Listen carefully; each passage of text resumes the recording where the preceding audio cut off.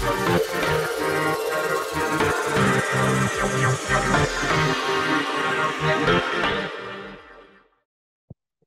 everyone. My name is Chris Trondsen. I'm a licensed therapist here in Orange County, California, where I specialize in the treatment of obsessive compulsive disorder and body dysmorphic disorder. Now, every first and third Wednesday, rather, Dr. Liz McInvale and myself run a live stream. You can see it at 9 a.m. Pacific or 12 noon Eastern, and it's called Ask the Experts. This is where Liz and I will answer all of your questions live. So if you watch the live stream live, you can go to iocf.org/live, or you can go to Facebook, IOCF's Facebook Live, and other platforms. You'll see that on the iocf.org/live. And you can submit questions live, and Liz and I will answer those. Additionally, people submit questions at iocf.org/peace of mind. And these are the pre-submitted questions that we get. And I'm answering it today in a special edition of OCD Mailbag. But today it's going to be all about body dysmorphic disorder. So I am also an individual with body dysmorphic disorder. So I was diagnosed with that and struggled with that for many years. And so after I got better, I wanted to become a therapist, went to school, got licensed to treat both OCD and BDD.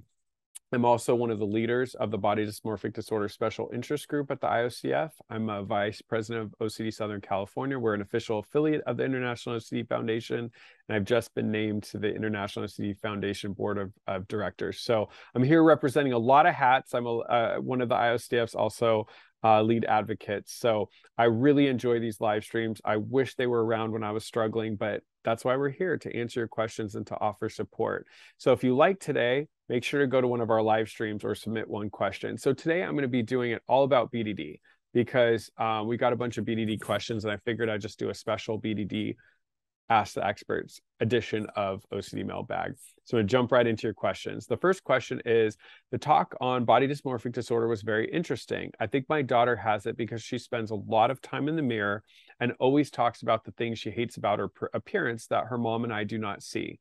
Could this potentially be BDD? So what I like to do is slow down and let's go to the specific criteria, the diagnostic criteria of BDD. So it's where an individual is fixated and obsesses over a either minor or perceived flaw. Perceived means that they feel like something doesn't look right and other people don't see it, or it's so minute, like a small scar that they feel is huge, the other person doesn't see. It's typically the neck up, doesn't mean always, and common areas can be feeling like your nose is too big or bumpy, your teeth might be too big, your skin has horrible acne or redness or discoloring, or people don't like the feel of it, feeling like you're losing your hair or obsessed with the way your hairline is. It can also be on the body, so sometimes it's feeling like your calves aren't proportionate to the rest of your body, or your left bicep is smaller than your right bicep, and symmetry. There's a type of body dysmorphic disorder known as muscle dysmorphia, where an individual feels like they're not muscular or large or strong enough. So that's the first kind of criteria. The second criteria is that because of that perceived flaw, you consistently come up with repetitive behaviors to make yourself feel better. That might be mirror checking or complete mirror avoidance, comparing yourself to others. It may be camouflaging with makeup or hooded sweaters, asking people if they see it repeatedly, looking close up in the mirror, taking pictures and videos and zooming in to kind of see that. It may be avoiding going on Zoom, talking about the appearance you don't like a lot.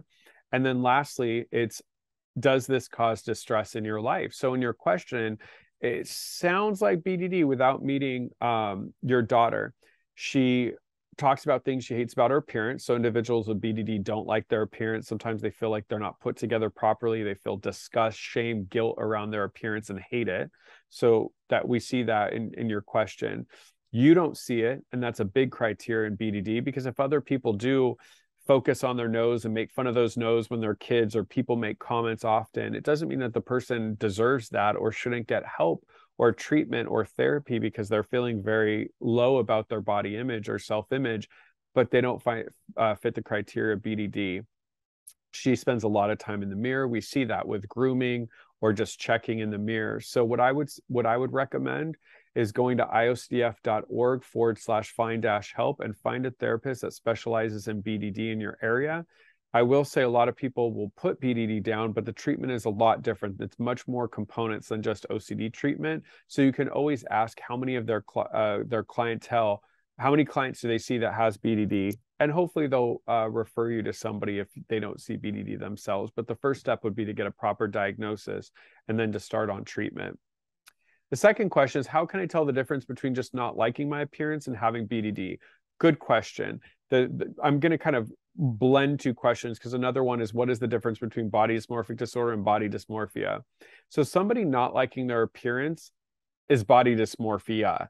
Now, that's not a clinical term. It will not be found in any diagnostic criteria. The DSM, which I have behind me, which is the Diagnostic Statistical Manual of Mental Illnesses, you're not going to see that in the DSM at all. Mental disorders, rather. You're not going to see clinicians typically using it, but it's a colloquial term that society's kind of created. And not liking your appearance and body dysmorphia typically is like you look in the mirror, you don't like your hair that day, or you feel like your hair is frumpy. Maybe you feel like you've gained some weight and feel uncomfortable in a bathing suit. So it's more typical dislike of body image.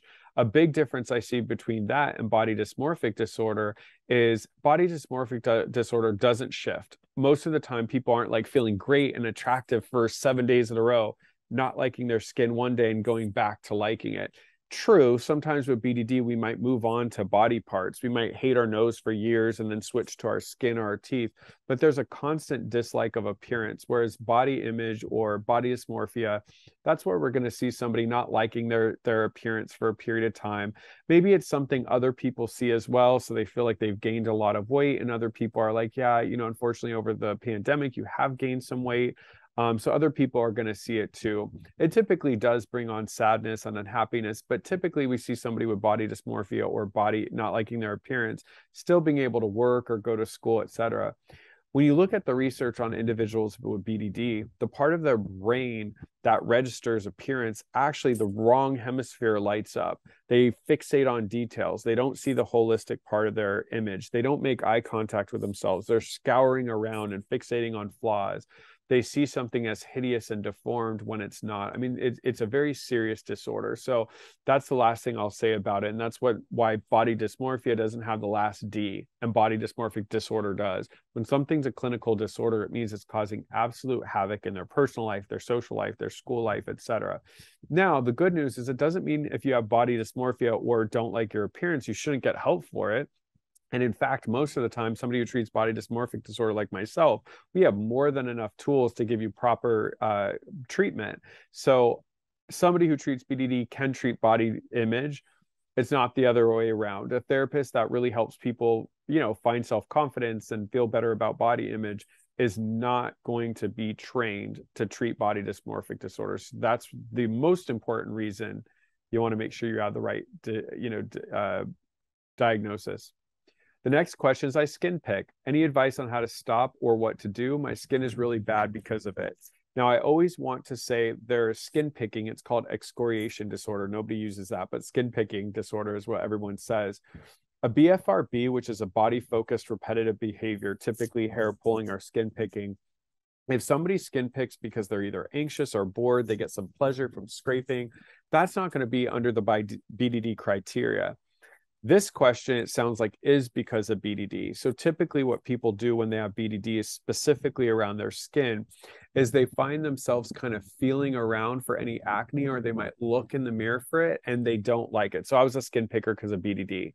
So because I would see pimples, that made my body image horrible. And because of BDD, I used to blow them up in my head. I thought my whole skin was terrible, even though it wasn't. I used to take an acne pad, I'd take tweezers and kind of scrape my skin. People use all different kinds of things. So if it's someone because of BDD, it's because they want to change the appearance and texture of their skin because they feel like it makes them look terrible. Now, as the question asks, what happens is it's a horrible cycle because you do that and typically you cause worse acne and sometimes scarring, etc., on your skin. So then you get anxious and you do it over again. What sometimes can help, which was in my case, is seeing a dermatologist and you know, having them give you some tools and things like that to make sure, like, you know, let's say you are having some small breakouts, medicine for that instead of kind of going in and operating it yourself. But also we want to reduce behavior that leads to that. So for me and for most of my clients, we're going to get out of the mirrors. We're going to stop kind of feeling for bumps. We're not going to go immediately and like have our nails long or sharp objects to pick. We want to reduce and eliminate that behavior. And often what we see is then we stop the cycle, the skin heals, and then there's no reason to pick. But definitely you want to approach that with your therapist who specializes in BDD. All right. And then the last, there's two more BDD questions rather. The next question is, I have body dysmorphic disorder. How do I stop ruminating about my side profile? I think about it all day. So there's a lot of strategies that we want to get with BDD. So one is called perceptual retraining. It focuses on training the way that you see yourself in a mirror, videos, and pictures. There's a really good video, I think it's called USA Science, or maybe it's not USA Science, it's something science, but literally the title of the video is People with Body Dysmorphic Disorder See Themselves Differently Than Others. The reason that video is very important is it shows that does eye tracking software, and it shows what happens when you look in a mirror when you have BDD versus somebody who doesn't have BDD. So somebody who doesn't have BDD kind of makes eye contact in this triangle, like eyes and top of nose. Somebody with BDD is looking all over the place, and that's why they see themselves differently, and they spend a lot of time fixating on the part of the face they don't like. So what many people do is they'll take pictures, videos, and look in the mirror at their side profile. Then they'll immediately scan to the parts of their face they don't like, and they'll bring on very negative judgment of that. So as a clinician, I'm going to work with my clients to reduce the mirror checking to only essential reasons. So let's say you're brushing your teeth, washing your face, or something like that. So it's an essential reason. The second thing that we're going to do is when we do essentially look for a reason in the mirror, we're going to make sure to make eye contact. We're going to see our whole self, and we're going to maintain that eye contact. So instead of hyper focusing on the part of our face we don't like. And lastly, we're going to switch over to objective language versus subjective. So no more, my side profile looks terrible, my nose is hideous, my neck fat is disgusting. People are going to feel miserable after that, and the BDD is going to flourish. So it's making objective observations. The other thing that we're going to do is we're going to focus on other aspects of ourselves that has nothing to do with our appearance. If we're spending all day focusing on our appearance, it's typically because we think that nothing will change unless our appearance is fixed. And that is not accurate and is not true. So we want to focus on other things that you can engage in so your mind isn't constantly about it. And lastly, what really helps with rumination with body dysmorphic disorder is to start looking at it with cognitive restructuring. So it's asking yourself, where did these thoughts come from originally? What is proof that these thoughts are even accurate? How are you fostering these thoughts to continue? Are you fantasizing about plastic surgery, or are you imagining how much better your life will be if your face is fixed? Let's get some logical thinking in there, some cognitive structuring. So that way, the way that you talk to yourself is much more impactful. It's much more helpful versus being so maladaptive. So all of this is a process. And I would say the biggest thing is we don't have to listen to every thought in BDD. We don't have to answer every thought, and we don't have to pay attention all day. We can say, look, I don't like my side profile because I have BDD. And I've been staring at it and judging it for the last 5 years. So of course I don't like it. So when I go out today, I'm going to focus on the conversations I have, the friends that I have, and I'm not going to run to every mirror and look at my side profile.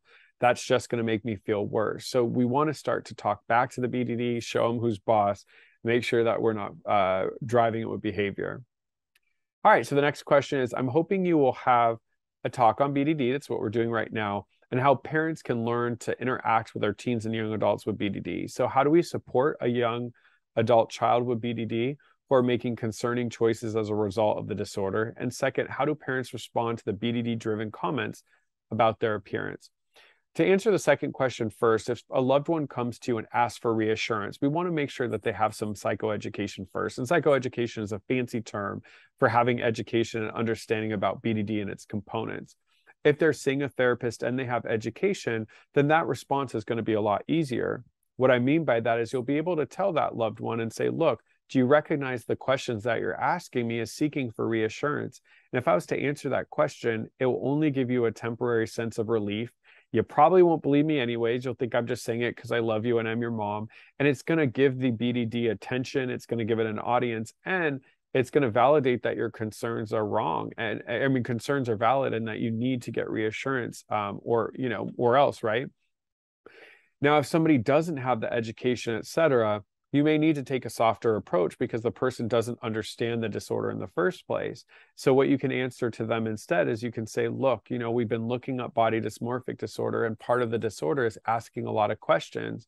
I think you want me to answer the question and make you feel better, but in BDD that actually kind of, you know, enhances the disorder. So we're looking for a therapist, or we're finding a workbook for you, or we're looking at these live streams.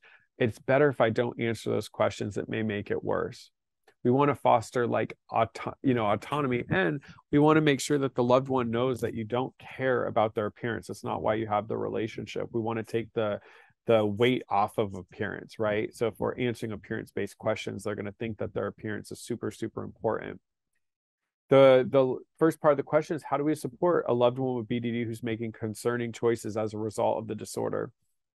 There's no specificity about what those behaviors were, but typically what I see is, you know, sometimes it's constant mirror checking, et cetera, right? But sometimes it's looking up plastic surgery, wanting to get fillers, wanting to get dental cosmetic surgery, it's wanting to get plastic surgery, things like that.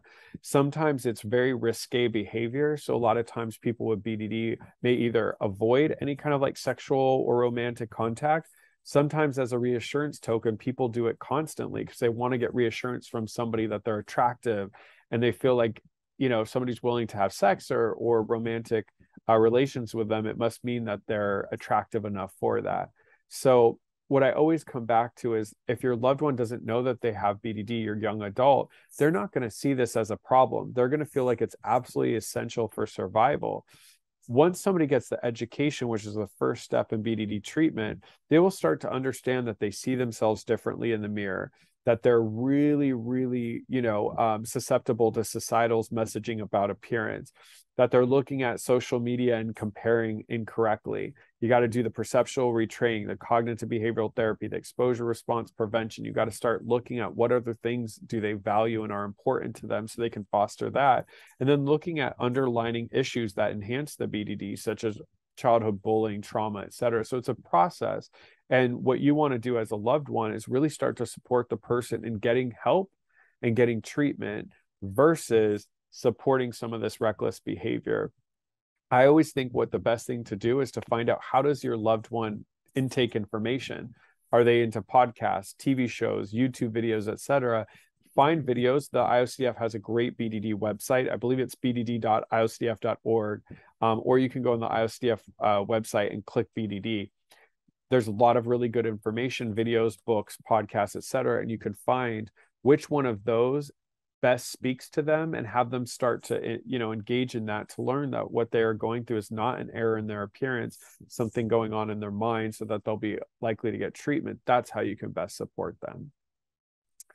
Once again, if I didn't answer the question that you know, if you wanted me to go in more depth, or you feel like there's other questions you have, always remember you can go to iocdf.org/peace of mind. There you can submit BDD related questions. You can also hit me up on my social media. It's at Chris Trondsen.